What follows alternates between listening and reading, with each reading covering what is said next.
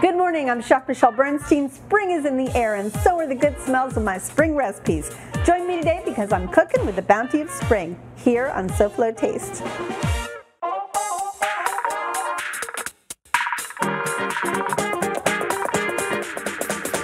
How fun is that?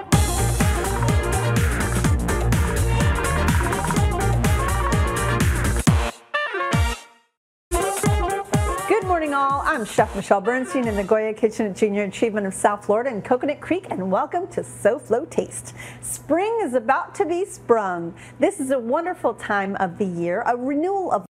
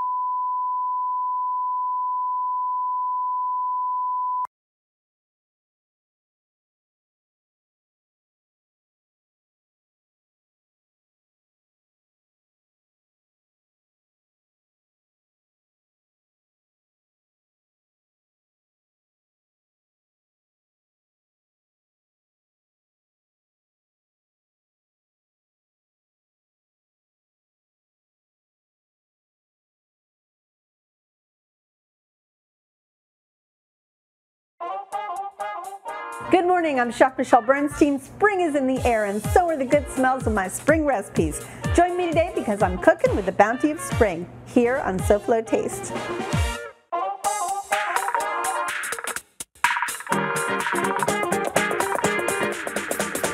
How fun is that?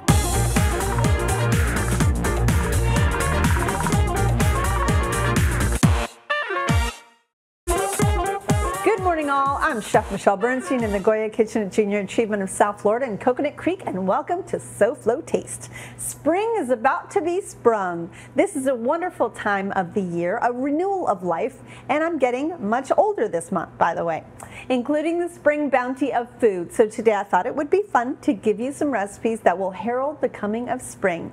So let's get cooking. First thing I'm going to do is just throw this salmon right in the oven so we can jump on the fun stuff. I have a little bit of ground fennel, which I ground myself, but of course you can buy ground fennel if you're interested. A little bit of salt, some black pepper, a good drizzle of olive oil. This is some beautiful extra virgin oil that I love. And finally, a touch of lemon zest for freshness. Okay, let's pop it in the oven and then we can jump into the rest of the recipe.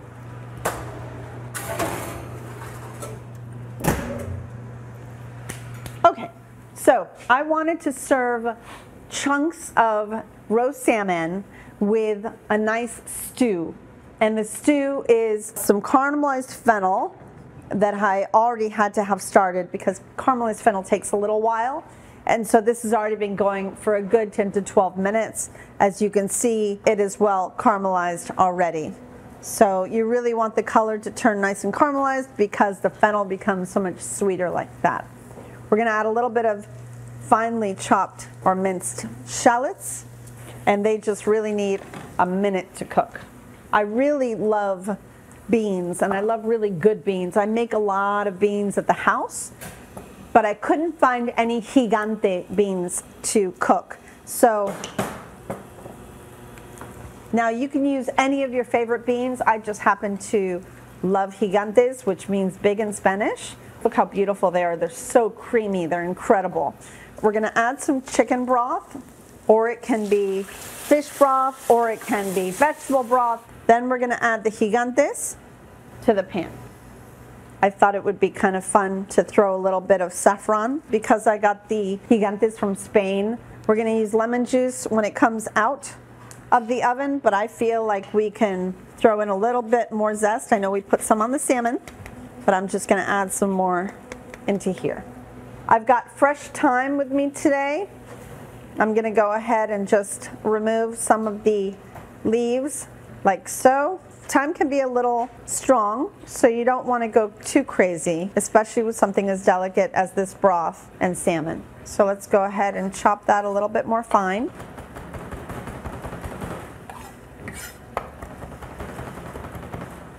And add these leaves into our reduction.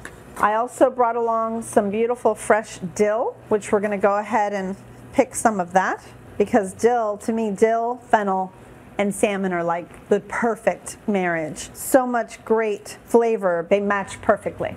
So as you can see, this is coming together really nicely. It's becoming more stew-like now. Let's go ahead and season. If you have any like crushed chilies around, that would be really nice in here if you're in the mood for something spicy. I'm personally just gonna go with some salt and pepper. I'm going to chop this dill just lightly, add that in to the stew, and then finally add a little bit of lemon juice because the stew is almost done.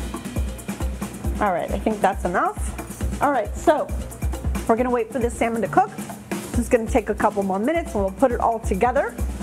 So make sure you come right back. See you in a minute. Come back to SoFlo Taste from the Goya Kitchen at Junior Achievement of South Florida.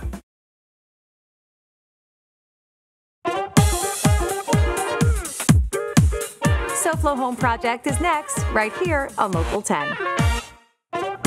Welcome back to SoFlo Taste. We're here at JA of South Florida in Coconut Creek, a wonderful and beautiful place committed to the education of our children. This 60,000 square foot interactive learning environment teaches students entrepreneurism, workplace readiness, and financial literacy. Visit jasouthflorida.org for more information or call 954-979-7100. They always make us feel right at home. Now back to the food. All right, everybody, we're talking spring. We are finishing our delicious dish of salmon with a fennel and bean stew. Fennel really kind of speaks to me as far as dishes that I want to make in spring. So look at this beautiful stew. It has a touch of a hue of kind of a reddish color because of the saffron. Now, I'm going to do something I normally wouldn't do, and I've been eating salmon a lot like this lately. I just kind of break it apart rather than cut it into perfect pieces. And I just like to kind of lay in chunks of salmon into my dish. Now this is how I love salmon cooked. This is about a medium. It still has a beautiful creaminess on the inside, a little underdone. So I cooked it on a very low temperature, like 300 to 325 degrees is all I really need, because I didn't want it to get dry on the outside. I want it to stay really beautifully moist. So this is how I serve this. This is how I love to eat it, with the beautiful chunks set inside of this gorgeous stew. And this is just, it's so good. It's really good eating. All right, we're not gonna garnish it or make it even prettier than it is because I think it's perfect. Just so you know, this beautiful piece of salmon is from Delaware Chicken Farm and Seafood Market. I know I talk about them a lot, but I get most of my products for them and I adore them. You have to see that they have every single kind of protein for your upcoming holiday meals. They're located at the southeast corner of 441 in Sterling. Go to DelawareChicken.com, call them at 954-983-6831, or just go and enjoy. They are such warm, wonderful people, and they know so much about everything. They've got seafood specialists, duck, chicken, turkey specialists, absolutely everything. They're there to help you. Make sure you tell them Michelle sent you. Spring is also about kind of the end of citrus season, beginning of all these green vegetables. So I wanted to make sure I kept up with the citrus. So we're gonna make a lemony orecchietti, which are little ear pasta, with a beautiful creamy lemon and spinach sauce with Parmesan. Okay, we're gonna jump right in, and it's not gonna be hard. It'll be really nice and simple. What I do, like I always do with pasta here on the show, I cook the pasta very al dente. If the box says 10 minutes, I go 6, and I toss the pasta after it's cold with a little bit of olive oil just so it doesn't stick. And then I always keep a pot of the starchy water on the side because all of my sauces, I can't think of any sauce that I make for pasta that doesn't involve starchy water. I use it on everything and I love it. It makes things come together. So let's start out with this beautiful pasta dish with a little bit of butter and a little bit of oil because I love starting my pasta sauces with both butter and oil. So I've got just about a tablespoon of butter, tablespoon of olive oil. I'm gonna go ahead and add some nice finely minced shallots, minced garlic, some red crushed chili flake, a whole lot of lemon zest, and I took this from 3 lemons. Now I'm gonna add a little bit of this starchy water first because that will be the base of my sauce.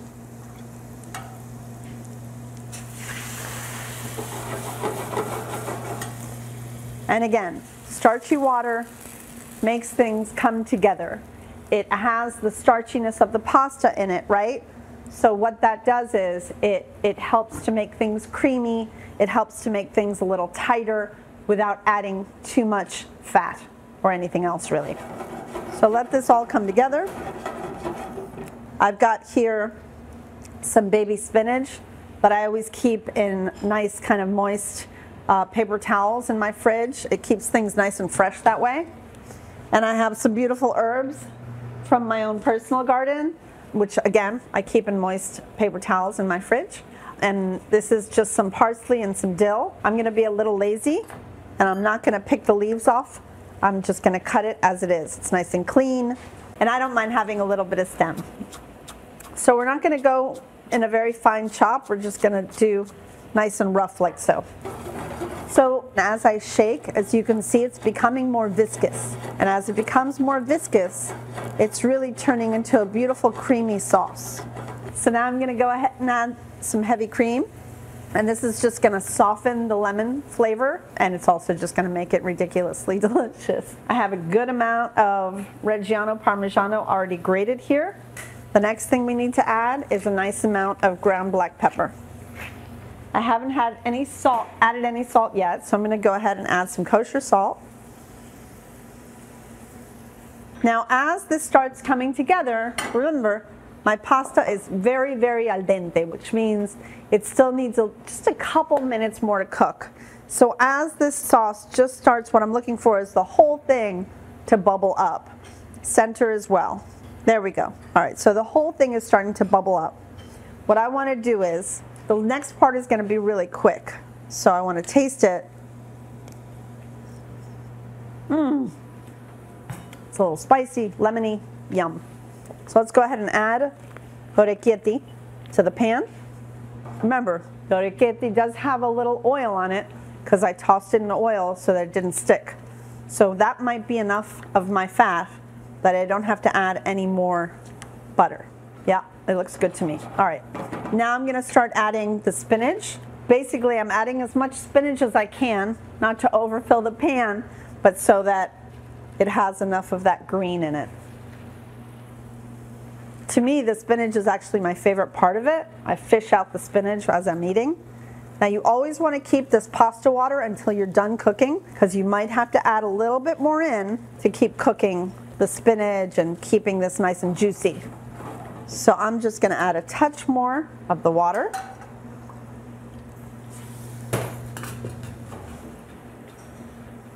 I'm also going to add my herbs, the dill and the parsley.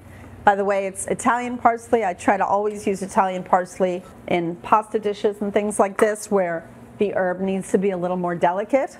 Curly parsley, I love it for sauces because it's nice and coarse. This is looking pretty nice. I'm gonna go ahead and keep cooking it until the spinach just cooks through I'll add another handful, some Parmesan. When you come back, let's see what that looks like. So come right back for more SoFlo Taste, only on Channel 10.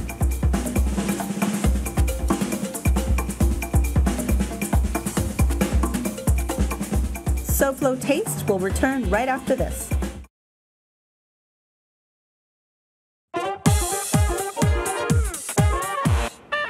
Welcome back to SoFlo Taste. As you should know by now, all of my recipes are available on the SoFlo Show's webpage. Just scan this quick response code for a quick trip to the informative SoFlo Show's page. With SoFlo Home Project and SoFlo Health there too, you'll also see this QR code on the ingredient list throughout the show. Now back to my spring fling. All right, everybody, this pasta is looking pretty delicious. So I'm gonna add the rest of the Parmesan cheese to it. And a little, it's like begging me for a tiny little bit of squeeze of lemon. I don't want to go too crazy with it, so I'm not going to make it like too high in lemon, but I think that'll just do it for me. So all the herbs are in there, remember, that I put in there, and the chilies and the spinach and the pasta and the starchy water and the cream. So let's go ahead and serve ourselves a little bit. The spinach has cooked through and it's beautiful and it's all kind of intermingled with the orecchiette. And there you have it. Look how beautiful that is. So yummy. And to me, it just says spring. So speaking of spring, you know it's strawberry season, and I couldn't go without making at least one dish with strawberries today. So I was playing around with some strawberries that we actually picked recently, and I decided to make a strawberry vinegar. And I really had this like fancy way that I thought I was gonna make it. I was all wrong. I really wanted to make a beautiful rustic strawberry vinaigrette. So here are a lot of strawberries just kind of cut up. I'm gonna add them to a saucepan. I've got white balsamic vinegar. If y'all haven't heard of it, you should try it. It's so yummy. White balsamic. I know it's not really white, but it's not that kind of dark color balsamic that we're used to. And it's really yummy. It's very kind of delicate and soft in acidity. It has a low acidity level. And then finally, the tiniest bit of brown sugar to kind of balance the whole thing out. So you basically bring that up to a boil, reduce it down to the lowest setting your stove will go to, and just kind of let it sit there. And once it kind of gets all kind of mashed up and looks like this, it looks almost like jam. Shut it off and let it cool. And now you have a beautiful strawberry vinegar.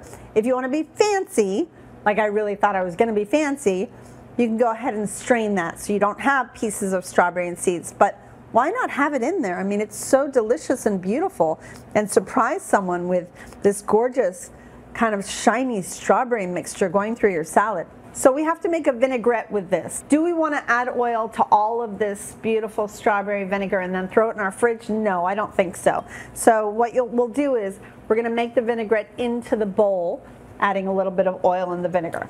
To choose what you want to serve with your strawberry vinegar, I actually grow my own watercress. I love watercress. Of course, you can buy it anywhere as well. And this is normally, if you're going to buy it, this is how it would come. Either if you pick it or you buy it. Just pick the watercress like so. I don't just pick the leaf, I pick a little bit of the stem as well because it's nice and crunchy and spicy. So that's how you clean the watercress, and I have cleaned watercress right here. So let's start with that in my mixing bowl. I also have some gorgeous Easter egg radishes. Those are these beautiful different colored radishes. They're called Easter egg, I guess, because of the colors. They're simple round radishes, but they're delicious and they're multicolored. So let's go ahead and gonna use a mandolin and go ahead and mandolin or slice with a knife. All right, I'll do one more. All right, so that's good. The next vegetable I thought would be really nice is a pea. Now, peas are very, obviously, they say spring to me all over the place, so I thought a little snap pea would be yummy. Now, as much as I do like them raw, I like them better just a little bit cooked. So these are cooked in salted water for just about 30 seconds and then placed in ice water to stop the cooking process. They can be whole, they can be cut in half. I love finding these in a salad. They're crunchy, they're sweet, they're delicious. It's just kind of a fun find for texture. Next, I grow a lot of herbs, and as you can see, These definitely came from my garden as well, because I let some of my tarragon flower because I love the flowers. I also have some of my dill here and a little bit of parsley as well. So I'm just gonna pick some random herbs. You want soft herbs in salad. Herbs like these are just delicious. So I love dill in a salad. Tarragon is really one of my favorite. And I throw the flowers in there as well. Next, I've got some pickled red onions. Now we make these a lot. It's basically just onions that are sliced thin, pour a little bit of vinegar over them, and then put them over ice, and they're done. So softens the flavor of the onion quite a bit. Lastly, I brought a little bit of feta along with me today. I thought that that really yummy saltiness would be delicious for the strawberry salad. So when you come back, we're gonna put all these things together and make a delicious and beautiful, very, very, very springtime salad for y'all. Come right back, taste buds.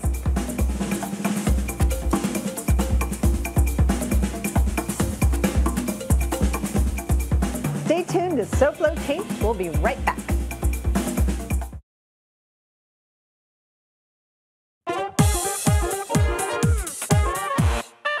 Welcome back to SoFlo Taste. I have this delicious salad in this bowl, and I'm gonna make a vinaigrette into the bowl because I've made a strawberry balsamic vinegar. I'm gonna drizzle just a little bit of oil into the salad, some kosher salt, some black pepper, which by the way would really be yummy inside of this strawberry balsamic as well. Now we're gonna add this gorgeous vinegar we made and kept our strawberries in it. And it's not strong because we've used white balsamic and a little brown sugar to soften, and then the strawberries take it even further. So let's mix that together. So pretty. And I'll serve it. Actually, I'll serve it in front so that y'all can see me doing it. And check out the strawberries. You can't even tell what they are until you probably bite into them. They're just so beautiful. Got those crunchy snap peas to make it a little bit more interesting. Pickled onions, which are ingredients that just work so beautifully together. Top it off with some more radishes, and then finally a little bit of this crumbled feta will really take it to a whole other level. And there you have it, just this beautiful springtime salad. I can't think of anything more delicious to eat right now. So with spring in the air, I hope you try these recipes. They may just get you into a springtime mood. Next week, I'm hopping down the bunny trail with a menu for Easter, perfect for sharing with family and friends. From your own spiral cut ham entree to mom's carrot cake dessert that I miss, I've got it all on the next SoFlo Taste. Time to check in now with our design expert, Elena Capra, host of SoFlo Home Project. Good morning, Elena. What have you got for us coming up? Hi, Michelle. Good morning. So in design, sometimes it's about going bold and colorful, and other times it's about keeping things neutral. Coming up on SoFlo Home Project, we tour a beautiful condo designed with that perfect balance between light and dark tones. Okay, Elena, we'll be watching. I could sure use some oomph in my house. So taste buds again. Thanks for watching. I'll see y'all next week. Goodbye, mwah, and good taste.